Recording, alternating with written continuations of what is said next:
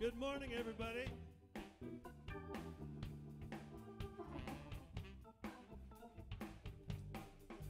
We are a ministry called Blues Behind Bars, and we'll say a little bit more about that later.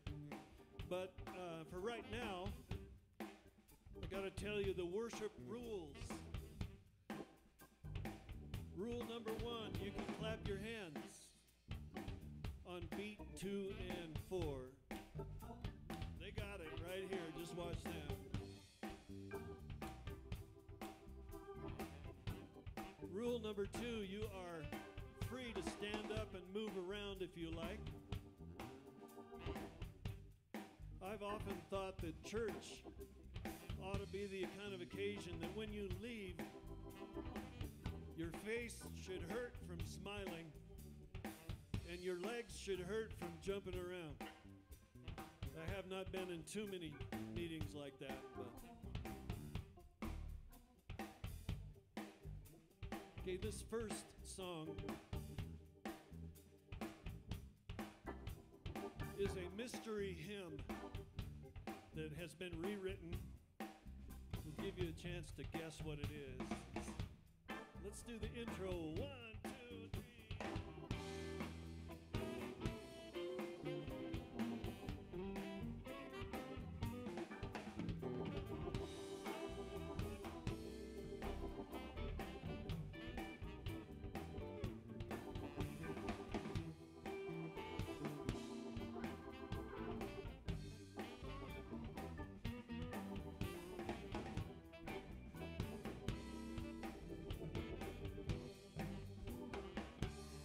I wanna be still, waiting for you, working your will, make me like you, turn me on that potter's wheel, water and sand, I am just holy clay under your hand, I'm under your hand, here I bow down in your presence, oh God, wash me just now, make me white through your blood. Try me in refiner's fire, make me let go. Pain of your discipline is mercy, I'm told. Mercy, I'm told. Have your own way. Have your own way. Oh, Master Potter, I am just holy clay. Just holy clay. Let's do the chorus again. Have your own way. Have your own way. Oh, Master Potter, I am just holy clay. Holy clay. Kirk, help us.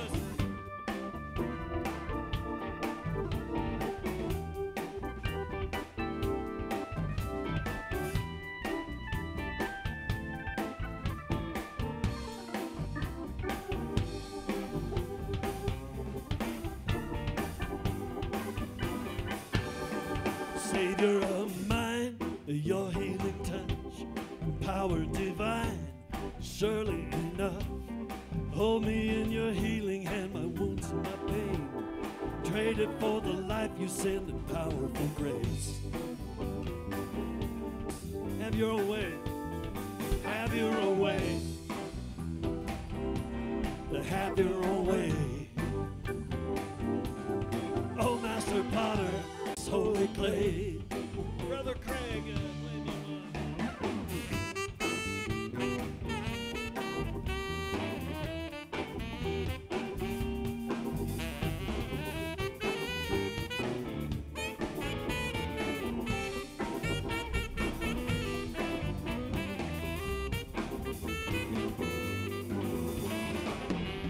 The life that I live, it's the life of Christ.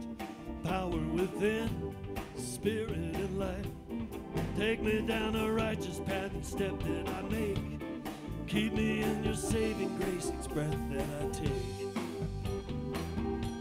Each breath that I take. Have your own way. Have your own way.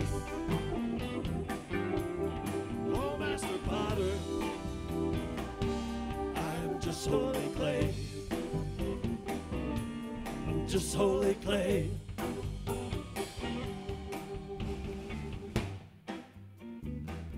Now I have a prayer for you all that's from this hymn. Anybody figure out what hymn that is?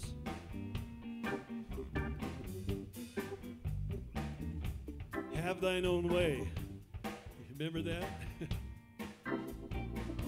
The words of that song are awesome. And part of it, I think, is a wonderful prayer to pray at the beginning of a worship service.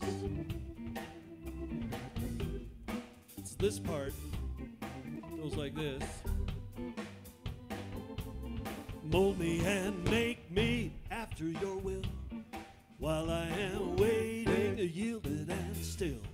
Mold me and make me after your will, while I am waiting, yielded and still. Come on. Mold me and make me after your will, while I am waiting, yielded and still. Mold me and make me after your will.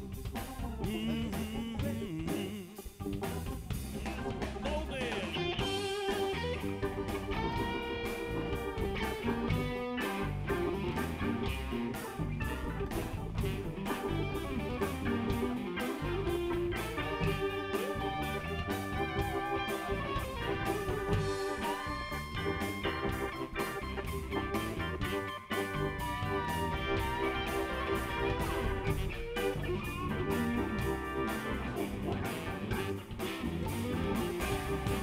Mold me and make me after your will, while I am waiting, yielded and still. Mold me and make me after your will, while I am waiting, yielded and still. Won't you mold me? Won't you make me into just like you want to? Oh yeah, have your own way. Lord, have your own way. Lord, have your own way. Oh, Master Potter, I am just holy clay. One last time, just holy clay. Mold me and make me, mold me and way, Lord. Well, have your own way. Oh, Master Potter, I am just holy clay.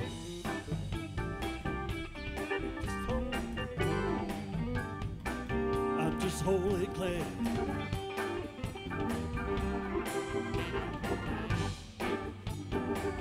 I am just holy clay.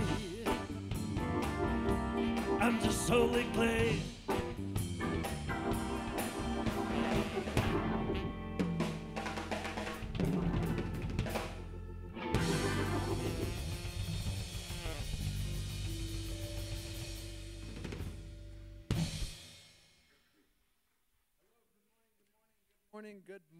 Good morning.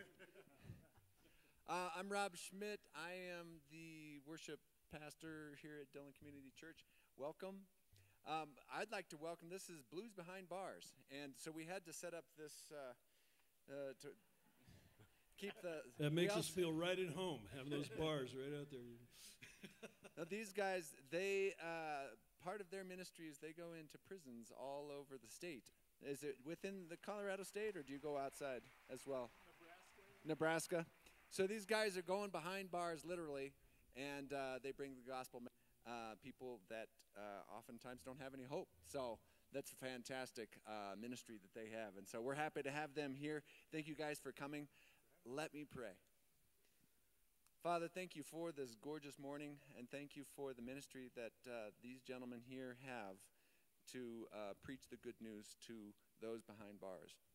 And Father, I just pray that in every single one of our lives, you would reveal to us, Father, what it is, where our ministry lies, and Father, how it is that we bring that message of the gospel to people. The message of hope that you did come, that you did die, that you did begin that process of reconciliation, that you redeemed us. Father, thank you for that. May we be faithful to walk the walk that you called us to. We pray in your name. Amen. Amen. So just keep in mind that worship is not a spectator sport. Even though, you know, we have a setting here that's designed for performance and it's designed for concerts. And for us as musicians, this is a gift from heaven to play here because it sounds so good. We love it. But that's not the point.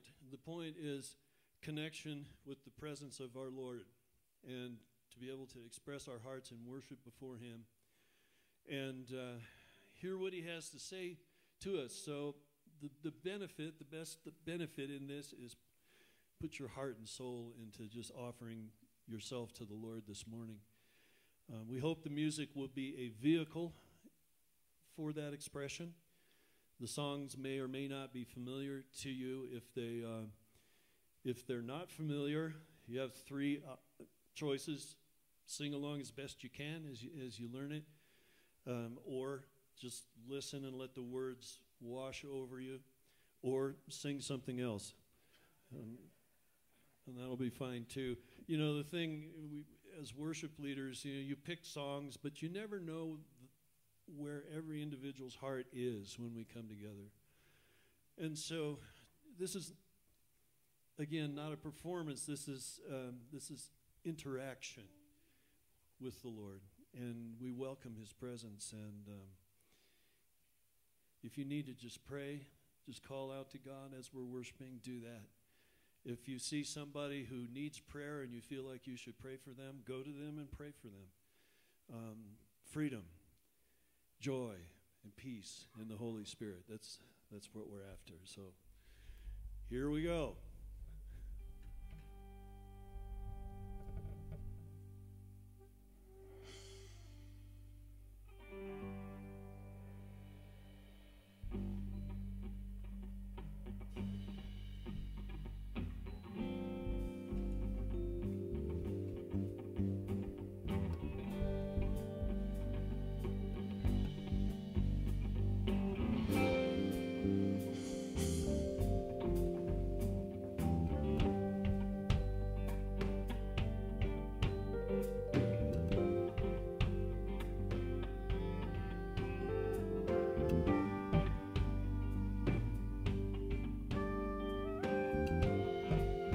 This one is a call and response. So you can just sing back to me and just repeat the lines. I will worship. I will worship with all of my heart. With all of my heart. I will praise you. I will praise you with all of my strength. I will seek you. I will seek you all of my days. All of my days. I will follow. I will follow all of your ways. All your ways. I will give you all my worship. I will give you all my praise. Word.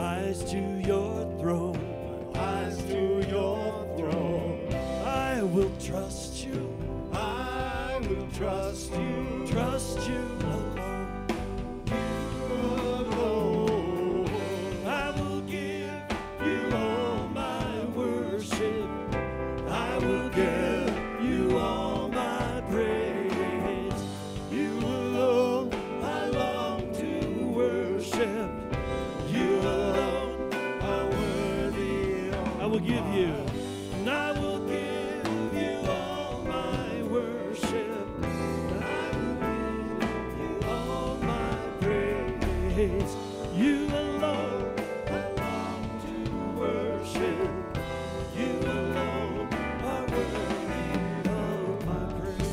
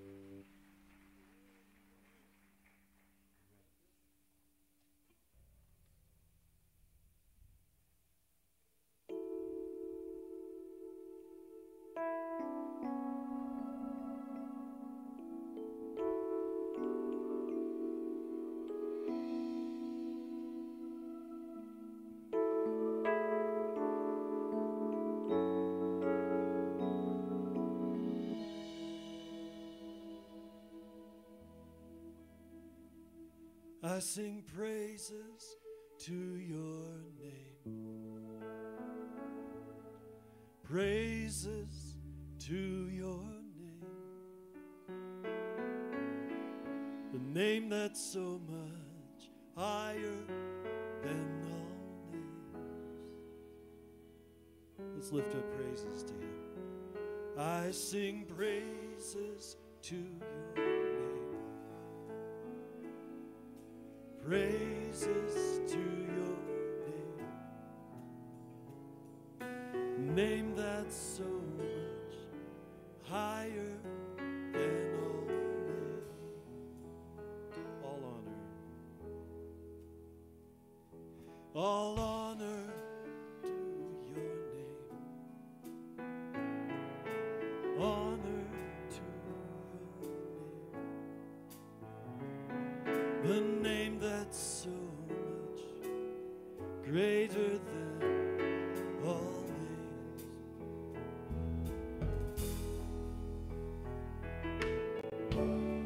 Be lifted up.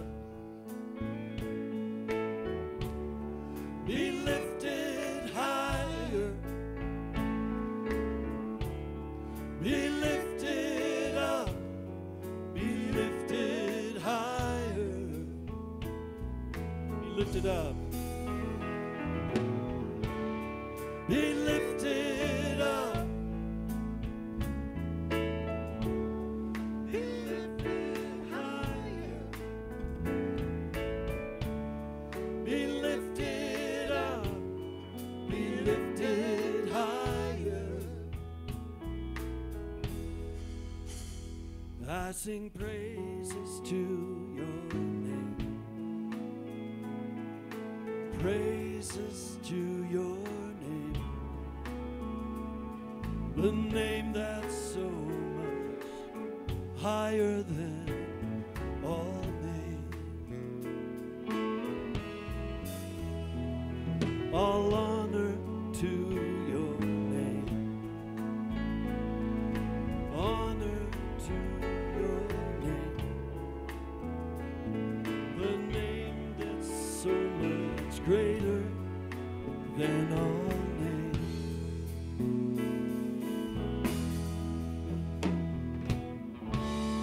Be lifted up. Be lifted higher. Be lifted up. Be lifted higher.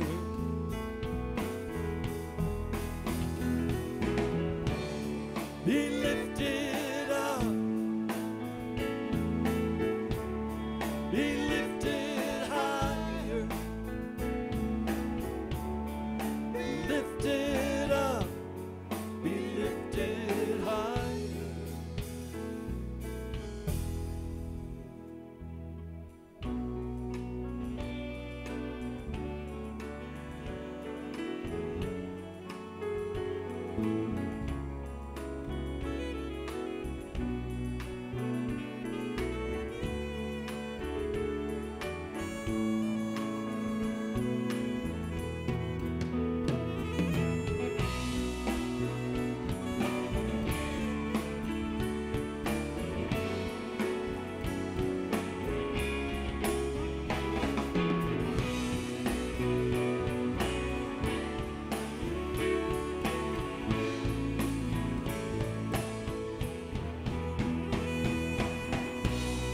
Your name is life.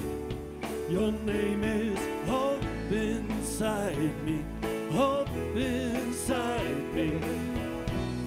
Your name is love. A love that always finds me. Always find your name. Your name is life. It's hope inside me. Hope inside me. Your name is love, a love that always finds me. Be lifted up. Be lifted up. Be lifted higher. Be lifted up. Be lifted higher.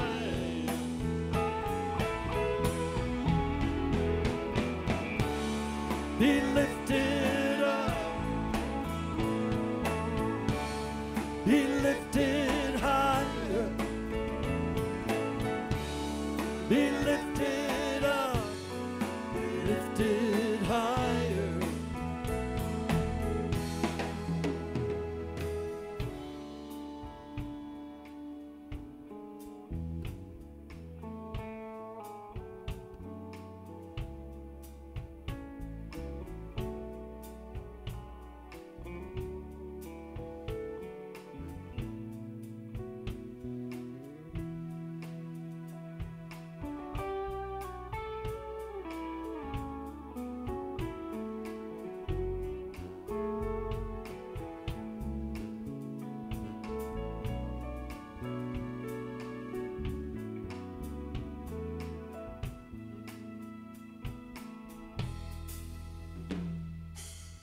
Praises to your name.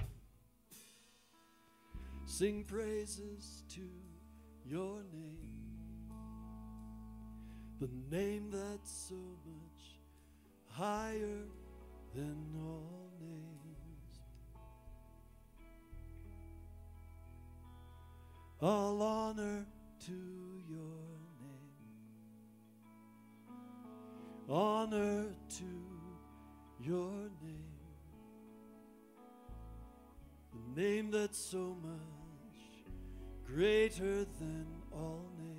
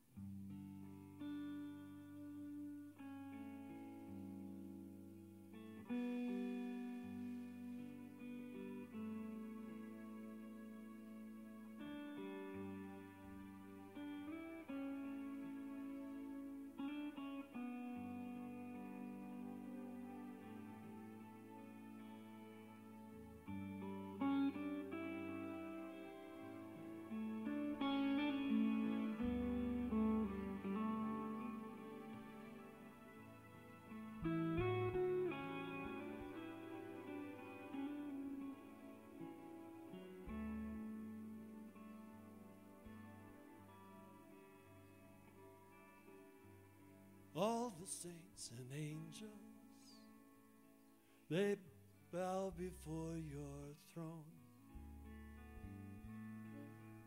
All the elders cast their crowns before the Lamb of God and sing.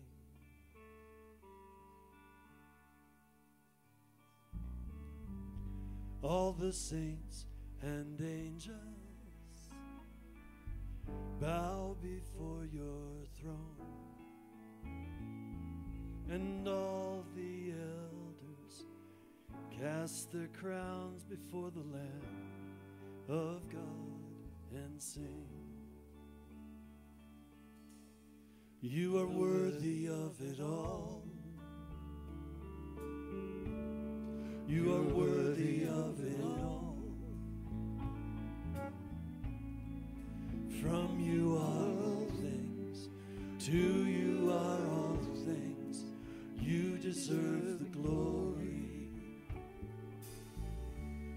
You are worthy of it all. You are worthy of it all.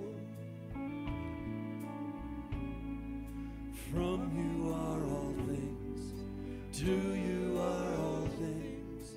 You deserve the glory.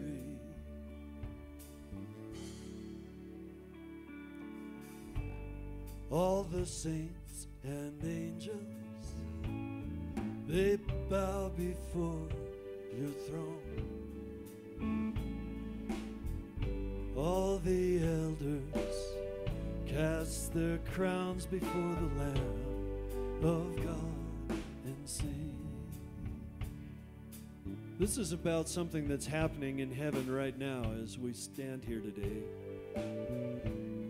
In the book of Revelation, chapter 4, chapter 5 talks about worship before the throne of God. Angels, myriads of saints gathered around. And it says that they come before him with harps and bowls, which I think represents worship and prayer. So what we do in this place rises before the throne of God. We're not just singing to each other. And things change in the heavenlies when worship rises.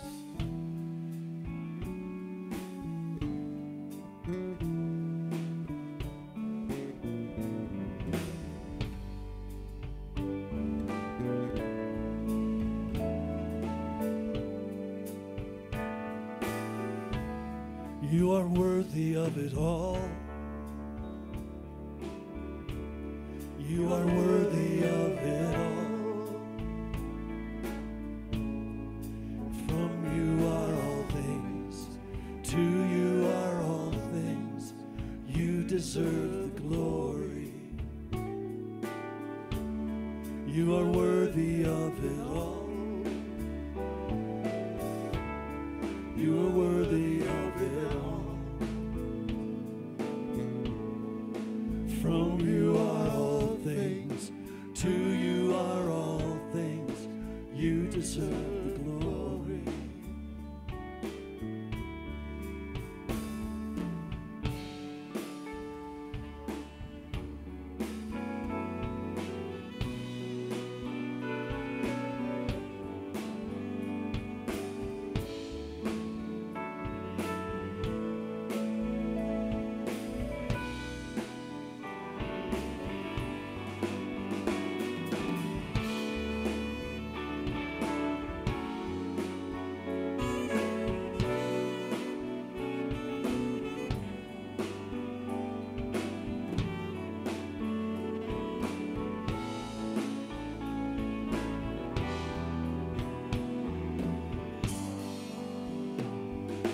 Day and night, night and day, let incense arise.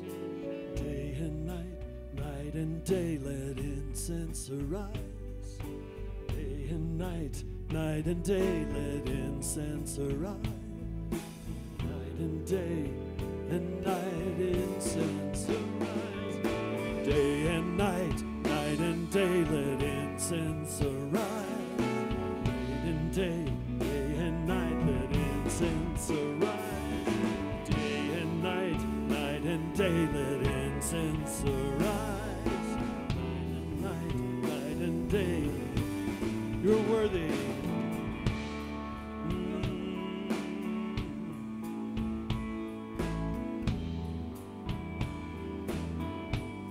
You are worthy of it all. You are worthy of it all.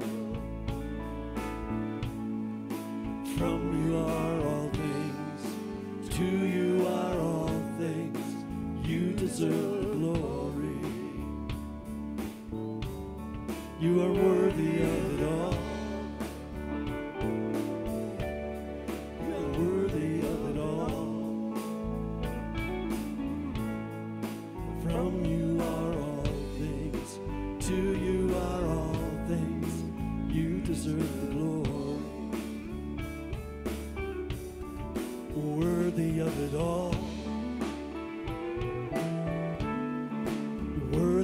of it all. From you are all things, to you are all things, you deserve the glory.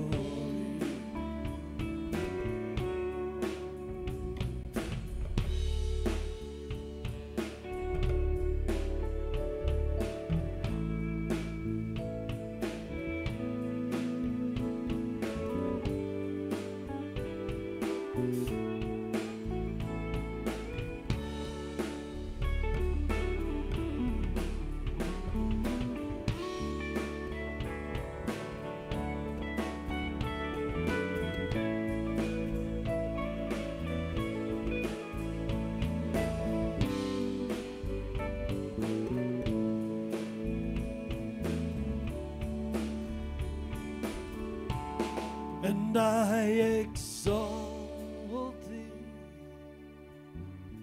I exalt thee, I exalt thee, O Lord, I exalt thee, I exalt thee, I exalt thee, O Lord.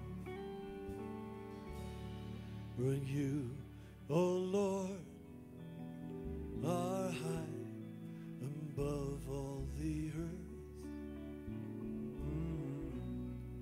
You are exalted far above all gods. For you, O Lord, are high above all the earth. You are exalted far above all gods.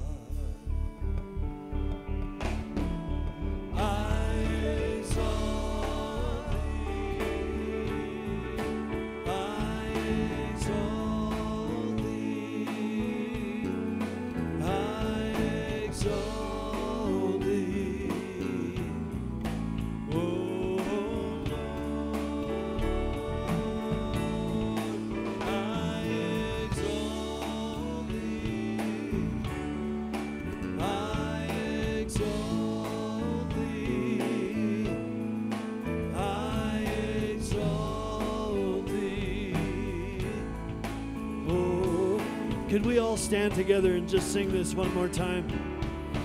I exalt thee, I exalt thee, I exalt thee, oh Lord, I exalt.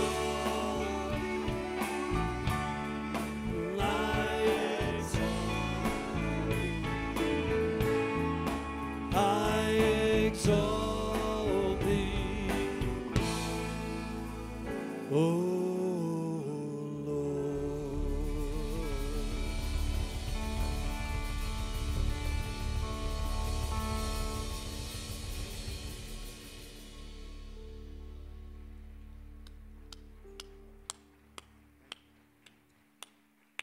We exalt the name of Jesus in this place today.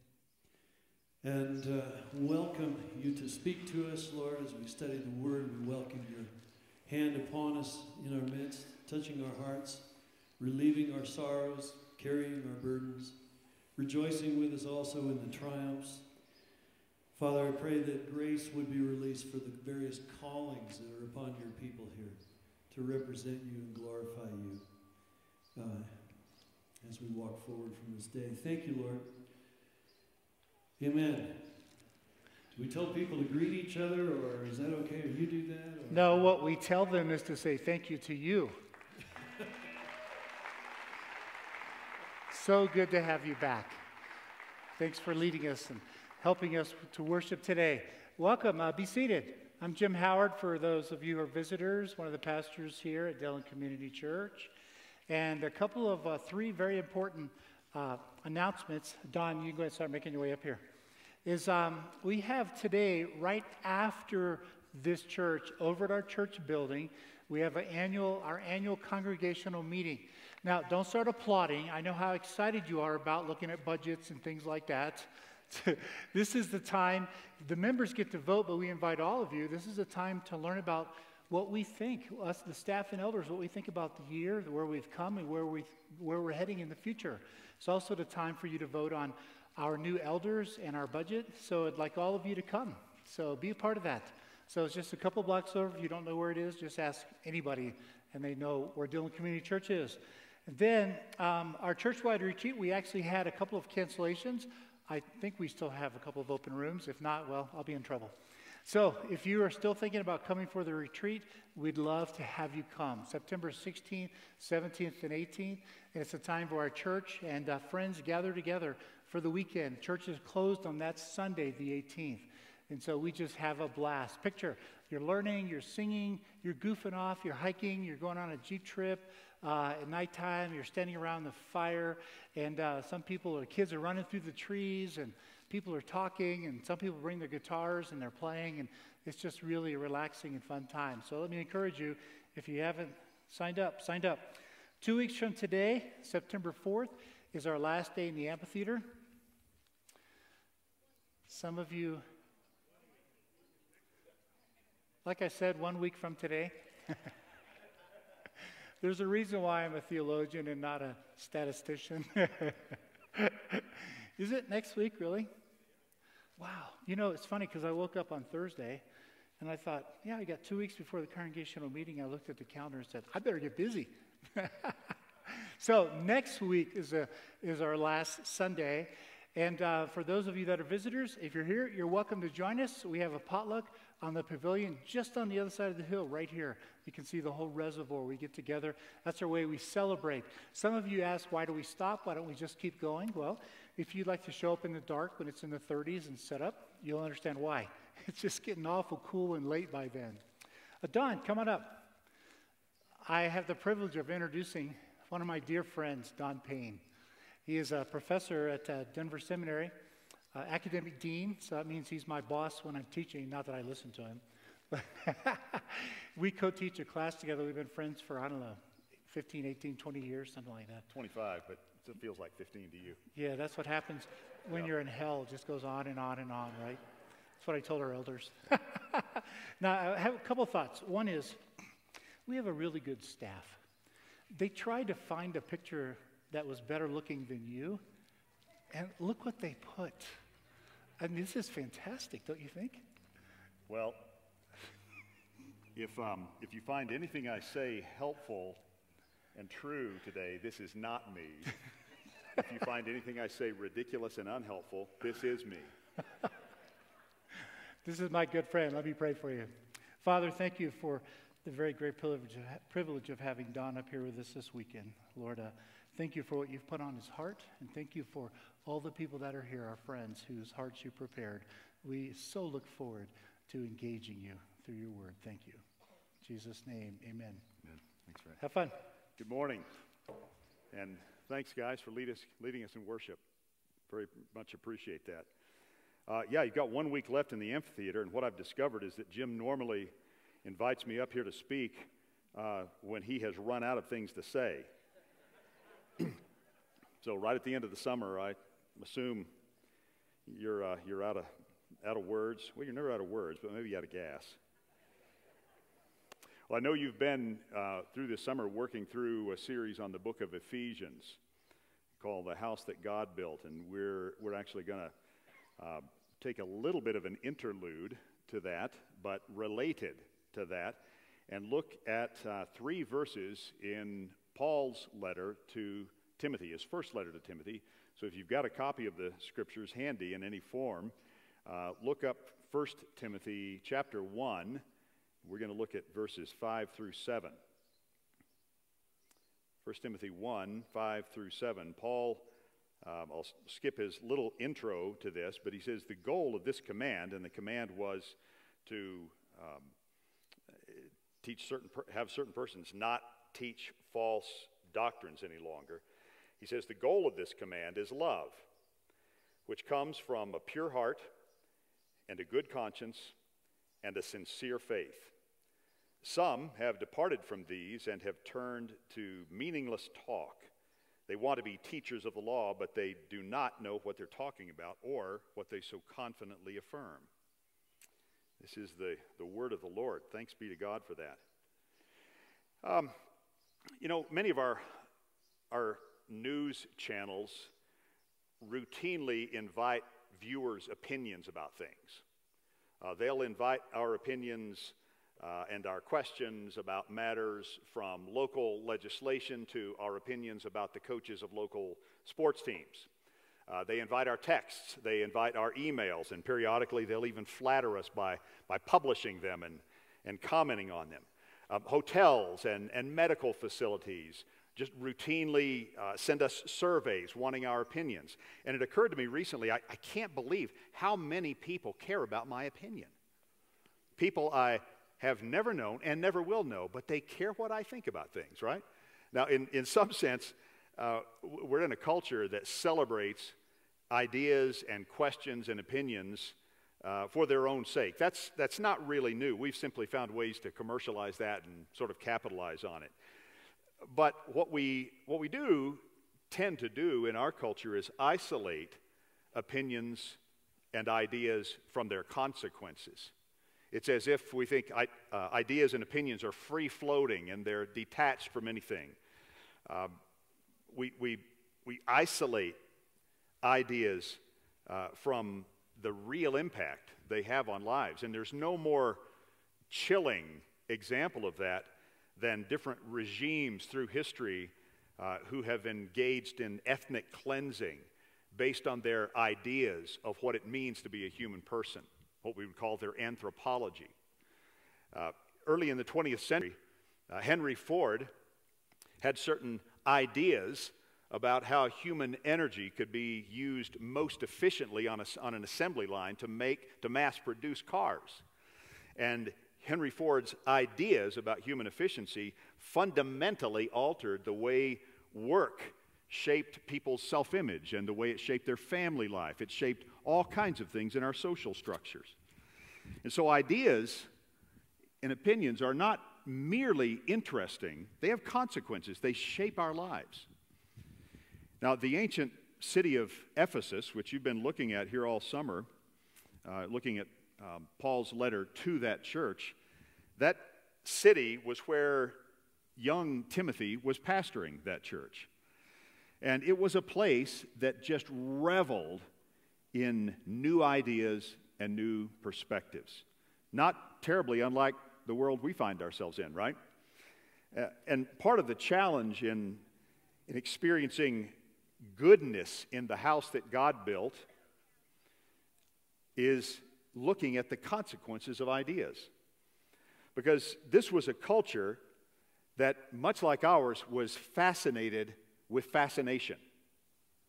Fascinated with the exhilaration of new ideas and perspectives. And the Christians there were not immune to that insatiable quest for ideas, for knowledge. Now, I was a pastor for a number of years, but have spent most of my career in higher education.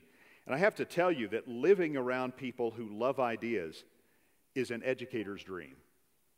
Living around people who love to learn is even a pastor's dream, because at least people are alive when they're hungry to learn, when they're interested, when they ask questions, when they lean forward and take notes.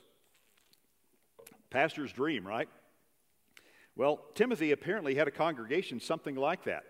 And even though we might think, man, that's a dream job for a pastor, people who are that hungry to engage in ideas, Timothy's mentor, Paul, was not quite so impressed. In fact, he was pretty disturbed because there was lots of teaching and lots of learning going on in that Ephesian congregation, but it was not a healthy, flourishing church, even if it happened to be growing numerically. their personal lives and their relationships were, quite frankly, a mess. And so Paul inserts this brief, sort of loaded set of comments into his introduction. And basically, Paul says to Timothy, let's get one thing straight out of the gate, Timothy. We can vet our grasp of the truth, and we can vet the character of our teaching by the character of our love. That is the barometer for our teaching and our learning.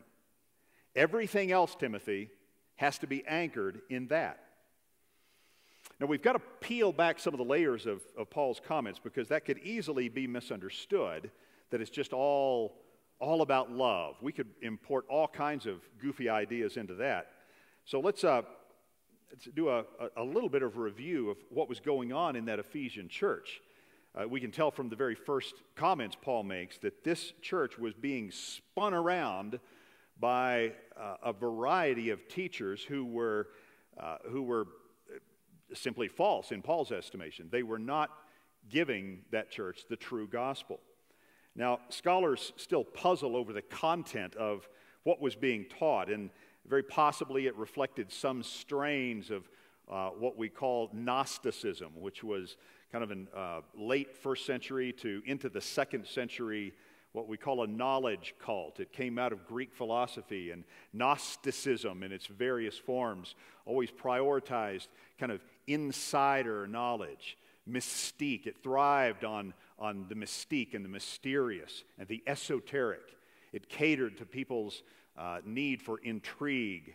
But in some strange way, these false teachers seem to have blended these strains of Gnosticism with some aspects of the Judaism of their time, because some focus was there on dietary rituals and on the Old Testament law. Well, whatever it was, it must have sounded pretty good, pretty compelling, pretty engaging, and probably because it played to their sense, and all of our sense in some ways, for a sense of control, a sense of insider knowledge of God and God's ways, so that we could predict God and God's ways.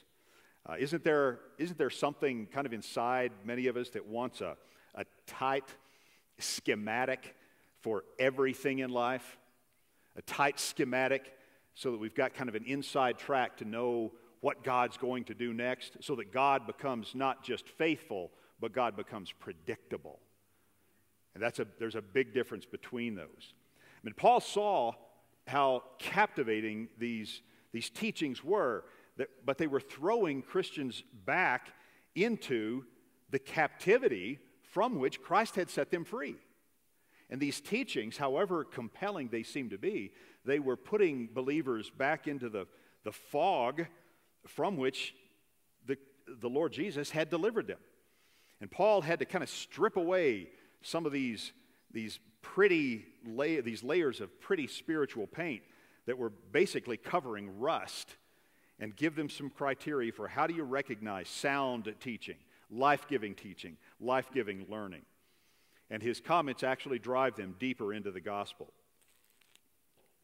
So Paul tells them that love is our key teaching and learning indicator.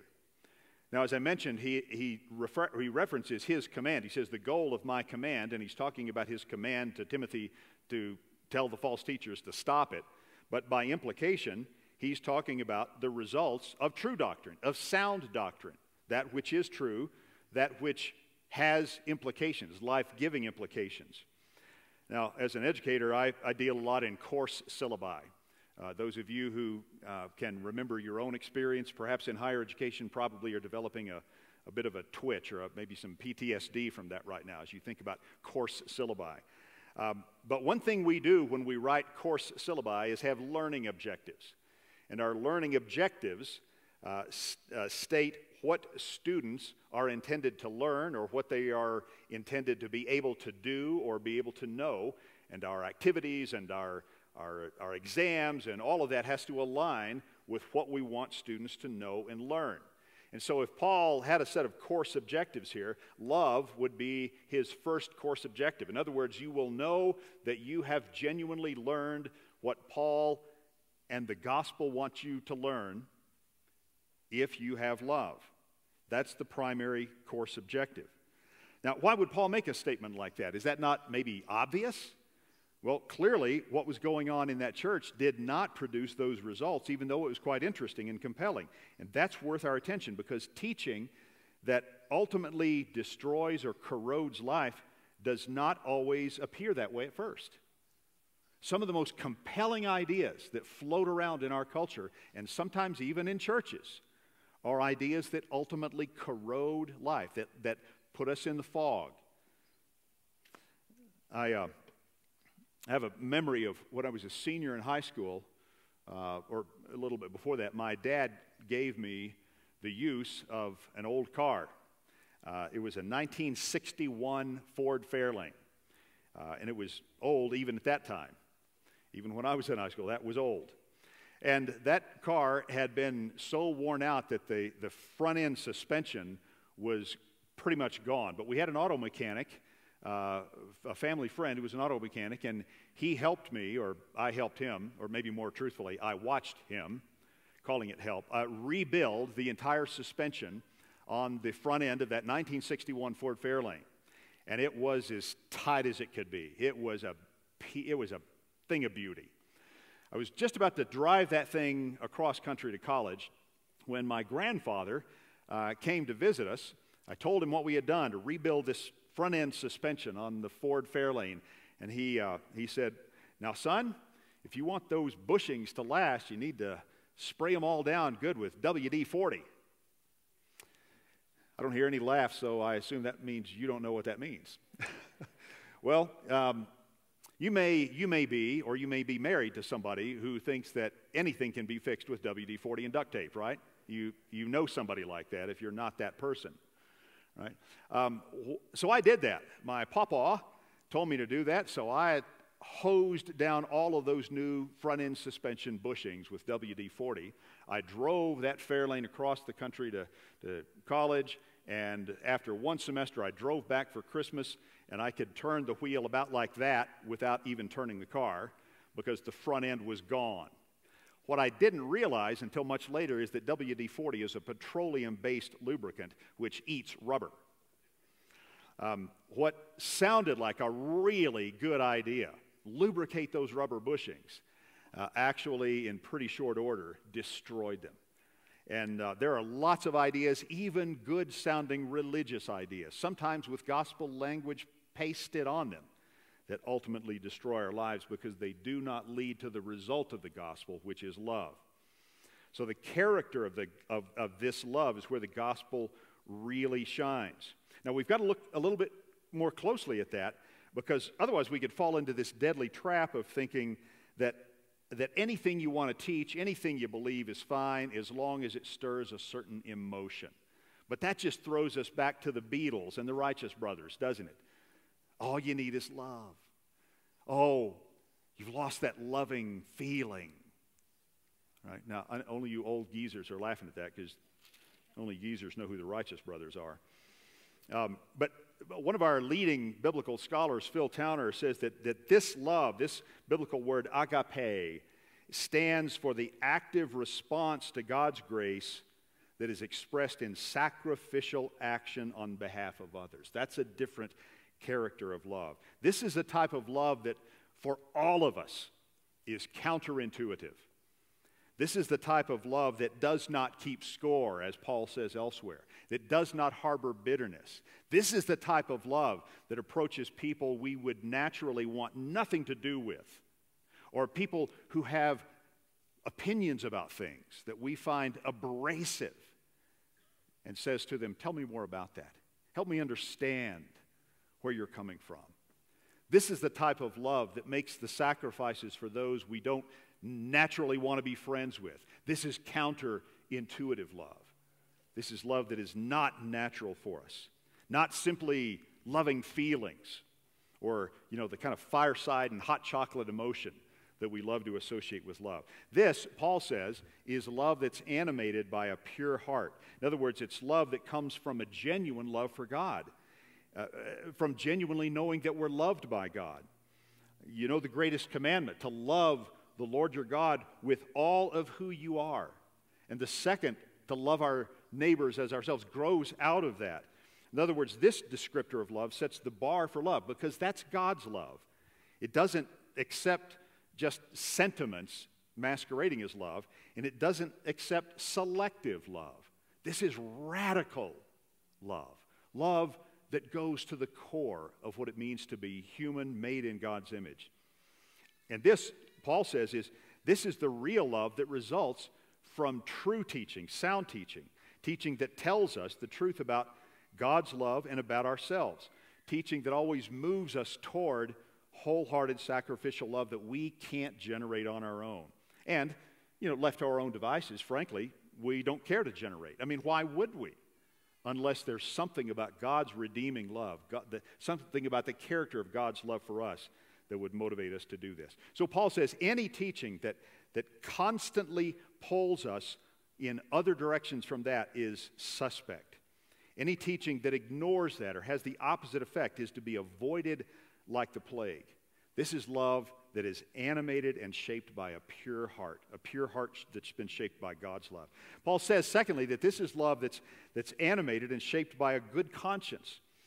In other words, this love is only possible for those whose consciences have been cleansed by what only God can do, not by retribution or acts of moral virtue that we can conjure up on our own, but only by what God can do for us. And only by what God has done for us through Jesus Christ to deal with our sin, to deal with everything that alienates us and separates us from God. Only God can do that, and that's what cleanses our consciences and allows us to come before God and to come before others with genuine love. It's not a statement that we can love only if we have done nothing wrong. To have a good conscience in this sense is not a statement that would because that would eliminate all of us, right? If you are familiar with what the prophet Isaiah went through, and it's recorded in the 6th chapter of his book, you know that the prophet Isaiah, who was God's appointed spokesperson, he encounters the living God, and what's the first thing he realizes? He says, I am a man of unclean lips, and I live among a people of unclean lips. But what does the Lord do? The Lord pulls a coal from the fire and touches it to his mouth and cleanses him and purifies him. So love that is from a clean conscience is love that's accessible to all of us because it's not a moral state we attain. It's love that emerges from this stunned realization that God has cleansed us. God has done for us what no amount of groveling, no amount of self-determination, no amount of self-loathing, no amount of good intentions, no amount of self-help can do. That's a clean conscience. Thirdly, Paul says this is love that's animated and shaped by sincere faith. We can describe this most simply as just an entirely humble and open posture toward the gospel, a sincere faith. This is love this is faith that's like a child. There's no guile, no need to manipulate, no need to control. But we approach God and we approach others with a posture to learn. It's not just sincerity. This is not the sincerity gospel. The sincerity gospel says that as long as you're sincere, anything you want to believe is okay. But I sincerely believed that WD-40 would be good for the bushings on my car. And I was, as sincere as I was objectively wrong. I was wrong because that was simply not the case. And so this faith, this is sincere in its genuine acceptance of that apostolic message that all of God's self-revelation is summarized in Jesus Christ and his work to redeem us. So all three of these features, a pure heart, a good conscience, a sincere faith, they reflect a humility before God that then reflects our posture toward others. And the result of this truth is love, and love that reflects the character of the truth. Now, there's more to be said about the gospel than that, but there's never less to be said than that. And that's what leads us to these last couple of comments Paul makes, because it's possible to get some of the technical facts about the gospel straight, but still miss the heart of it. And Paul exposes that seems to have been going on with some of these false teachers in Ephesus. In verse 6, he says that they've engaged in myths and endless genealogies. They've obsessed about that. They've engaged in speculation that was just ungrounded, untethered. And that's problematic because only the gospel truth, only the truth of the gospel can give us the confidence, the assured trust in God to pay the price of love, to take the risks of love. Otherwise, this speculative approach that these false teachers took just engendered doubt and uncertainty. There are lots of questions. We have to deal with those questions honestly. I have a bucket load of them myself, and sometimes they torture me. But the difference is the role the questions play. When questions become more fashionable than answers, when speculation becomes more fashionable than solid grounding in the truth of what God alone can do to redeem us and love us through Jesus, then those questions are headed down a blind alley. The early 20th century British journalist G.K. Chesterton said that the point of an open mind is very similar to the point of an open mouth. It's to close it on something solid. And that's what Paul wants for us. Otherwise, we're very much like what Shakespeare's Macbeth said about life after realizing his life had come to nothing. He said, "What? It's a tale told by an idiot, full of sound and fury, signifying nothing." Paul shines his gospel spotlight on these teachers in Ephesus because they were engaging in speculation that left people with no gospel, no good news, no redemption, and ultimately no love. And in verse 7, he gets right to the heart of the matter about these teachers when he says to them that they, in all of their learnedness, do not really know the Scriptures. They do not really know what they're talking about, he says. Now, there's one other place where we find a similar statement. It's in the Gospel of John, chapter 5, verse 39. Jesus is having an exchange with the religious leaders of his day, and Jesus says to those religious leaders, "You study the Scriptures because you think that in them you have eternal life, but you do not see that they point to me." Now, if I had been one of those religious teachers, I would have been quite offended because I would have said, "Hey, look, pal, like this is my job, knowing the Scriptures. That's like my job. What do you mean I study the Scriptures, but I don't know what they're talking about?"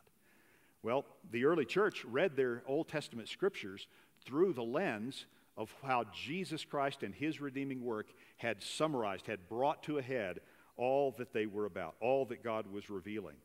And Paul says the same thing about these false teachers. They are learned in the Scriptures, but they have missed the point. They look right at it and don't see it. In a really silly way, that's kind of similar to the many, many times I have opened my refrigerator door and looked and looked and looked and can't see the ketchup. And swear to my wife, it's not there. And it's not there until she opens the door and it somehow magically appears. But it's possible for any of us to even study this book and miss the point. That unless all that we see in Scripture ultimately funnels toward what it means for God to self-reveal in Jesus Christ, to come our way, to deal with our alienation and our sin and our brokenness and our wounds in ways that we cannot fix ourselves, to do that through Jesus, unless we're grounded and animated by that kind of love, then we will never have love that's anything more than sentimentality or natural experience. We can only be fully alive to each other and to God with the kind of love that the gospel gives us. That's why the barometer for our teaching and our learning is this kind of love. Why we can vet the character of our learning, the character of our teaching by this love. Now, to be honest, be very frank, when I look at that love, when I look at the character of that love that comes from the gospel, it still in many ways seems way out in front of me, way out ahead of me. But that may be an indicator that even though I do know and believe lots of things about the gospel, maybe the gospel hasn't yet penetrated as deep into my life as I need it to. Might that be the case for any of us? That we might have the right words, we might know some things about the gospel, we may have grasped it and received it in a lot of ways, but if we look at the character of our love, the challenges to our love, maybe the gospel needs to penetrate even deeper than it already has. Paul puts out in front of us a love that goes way beyond what our culture talks about and what our culture values. It's a love that helps us discriminate between truth and falsehood, regardless of how enticing an idea might be. Paul actually portrays for us kind of the depth and the scope of the gospel when he talks about this love. And that means that the gospel just encompasses everything. The gospel, the way Paul talks about it, is far more than like some app we would put on our spiritual phones and consult or open when we need it. It's our very operating system. The gospel's everything. And because of this love that we see Paul portray in the gospel through this rebuke of false teachers, that highlights for us that we have the opportunity to show the world what real love is like. And in the process of doing that, we get to embody or enact the gospel. And even in a world that talks as much about love as our world does, that's pretty radical. That's pretty jarring. That's pretty life-changing. But that's reliable. And that's life-giving. That's humanizing. That's redeeming. Because it's true. Let's pray together, shall we? Father, we're so deeply grateful that you have loved us and loved us first and loved us so deeply and so radically that you came our way in Jesus Christ and took upon yourself your own judgment against all sin and evil. Our sin and evil. We're stunned by this. We marvel at it. We worship you for it. We thank you for it. And our prayer today, Father, is that you would make that ever more vivid, ever more compelling to us. Drive the gospel, that gospel, deeper into each of our lives so that this love that's not natural to us, this love that's counter-instinctive for us, will be the love that witnesses to the gospel and that pulls us together despite any and all of our differences. And let that, Lord, let that proclaim the gospel to the world. And let that give even greater life to each of us. In Jesus' name, amen.